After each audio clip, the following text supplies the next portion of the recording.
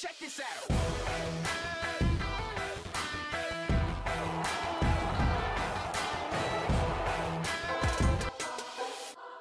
Let's talk about FIFA 19 stadiums. So today is going to be a big recap of all the confirmed FIFA 19 new stadiums, and I'm also going to be talking about the stadiums that won't be in FIFA 19, and I'm also going to be providing my suggestions for new stadiums that I would like to see in FIFA 19.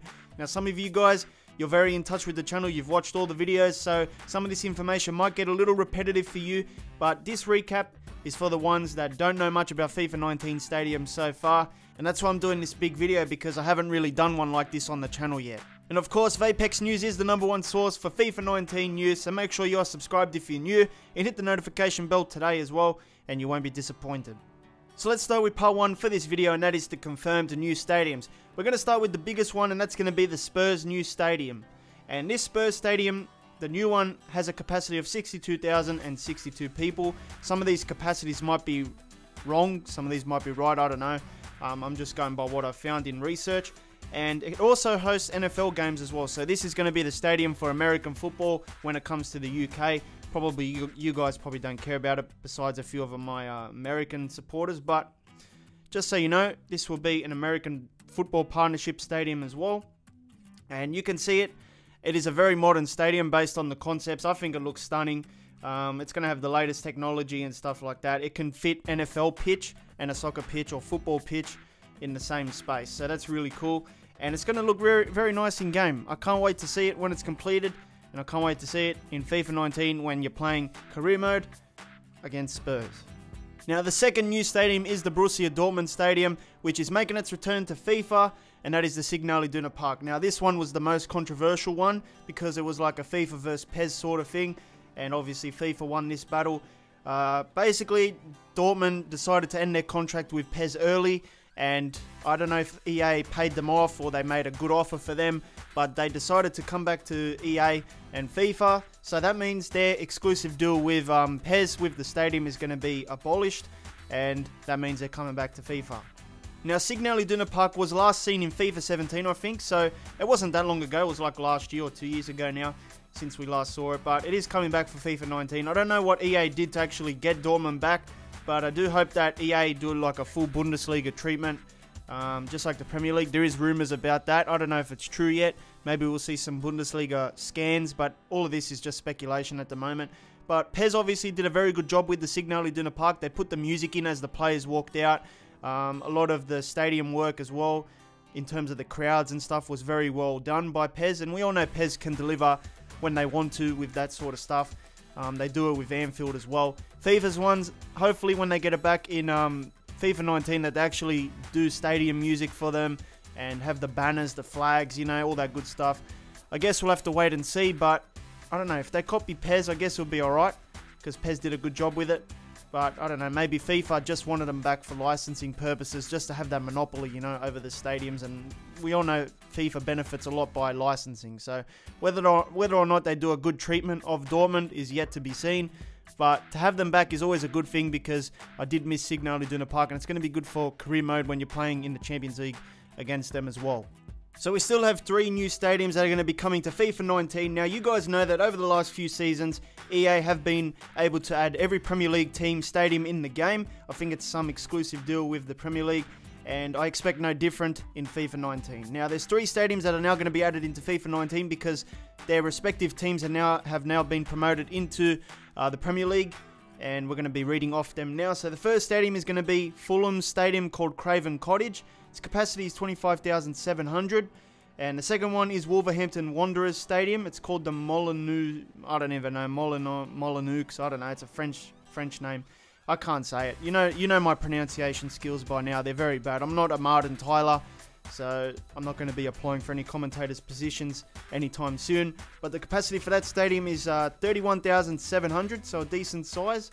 And then we have Cardiff City, and they have the Cardiff City Stadium, capacity 33,300. So those are the 3 teams coming up in the Premier League, and of course their stadiums are coming up with them, which is good because I always enjoy doing the Premier League in FIFA, and you get the full 20 stadiums, and they're all licensed as well. It does really enhance the way you play the game mode, And of course, it's something that PES does lack. It doesn't feel like a Premier League season when you're playing Master League without all the licenses. So licensing is definitely a big thing for me when I play, because I want to experience the full branding and stuff like that. And the Premier League deal is very nice, and it's something that EA has done a good job with in terms of getting the stadiums in the game and stuff. Maybe not all the player faces have been updated. I wish they would update a lot of the player faces in the Premier League, because some of them are very outdated. But yeah, in terms of stadiums, I can't really complain.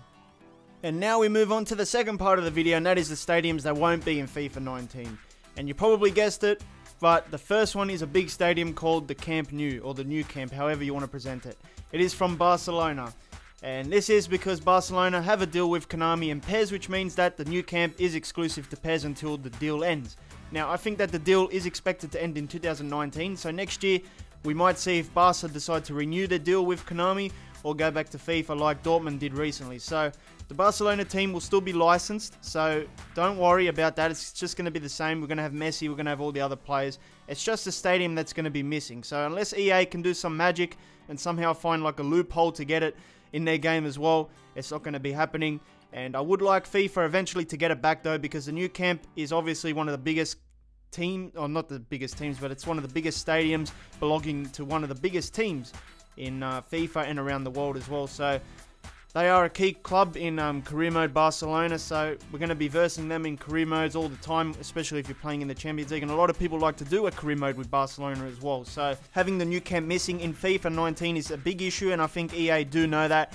And EA, this is my personal message to you. I don't care how much money it costs, make sure you get the Camp Nou back.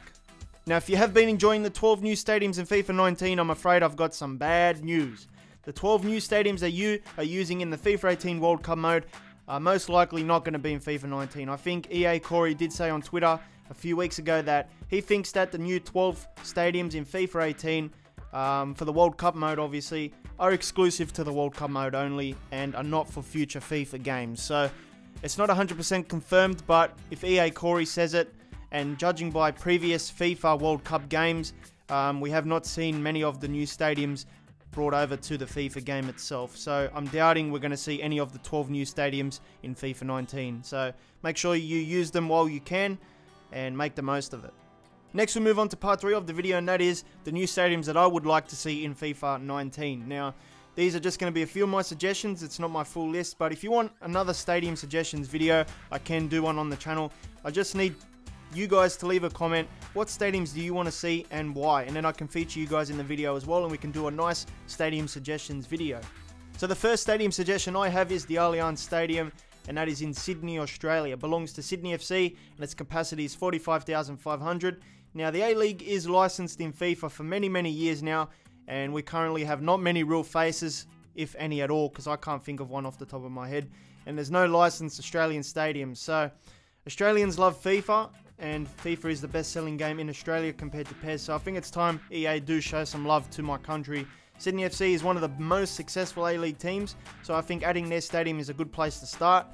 And yeah, I hope EA finally show some love for the A-League. My next stadium suggestion is Celtic Park in Glasgow, Scotland. It belongs to Celtic FC, and the capacity is 60,832, so a very decent sized stadium. I think this is an important stadium to add, because now with the Champions League license in career mode, we need to have as many new European stadiums added to the game as possible. Now, Celtic has always been a team I seem to be matched up with when I play career mode Champions League, and I always play at their generic stadium. And of course, Celtic are the current champions of the Scottish Premier League as well, so it wouldn't hurt if EA could throw in their stadium as well in FIFA 19. And my last stadium suggestion for this video is the Stadio San Paolo, located in Naples, Italy. And of course, it belongs to the Napoli team. The capacity for this stadium is 60,240, so a very decent sized stadium as well. And it would be nice to have more Serie A stadiums in the game, especially if EA has acquired the Serie A license again, because that is the current rumour, but nothing's been confirmed yet, of course. And the main reason I want the Napoli stadium in the game is because, just like the Celtic team, I always get matched up with them in career mode Champions League, and you lose the authentic experience every time you got to play at that generic stadium of theirs. So I think now with the Champions League license in FIFA 19, like I said, we need as many real European stadiums as possible in the game, and it will be nice to play at the Stadio San Paolo because it's got a great atmosphere. You know, when they score the goal at the and they got the announcer guy who yells out the last name, and the whole stadium just repeats the last name. I think there's a few videos on YouTube about it. It's very nice to see. Maybe EA could throw that in as well if they want to add that stadium in. That would certainly enhance the experience of playing there. But I don't know, I think I'm asking for too much. I think just getting the stadium in the game would be a big achievement. And I just quickly want to say thank you to those who have bought the career mode transfer guide over the last few days. You are helping the channel grow a lot. And if you haven't bought it yet, check the link in the description. It will help you do transfers in career mode a bit better. So if you want to watch another FIFA 19 video, tap the thumbnail on your screen right now. And if you want to subscribe to the channel, tap the VK icon underneath the thumbnail. And I'll see you next time.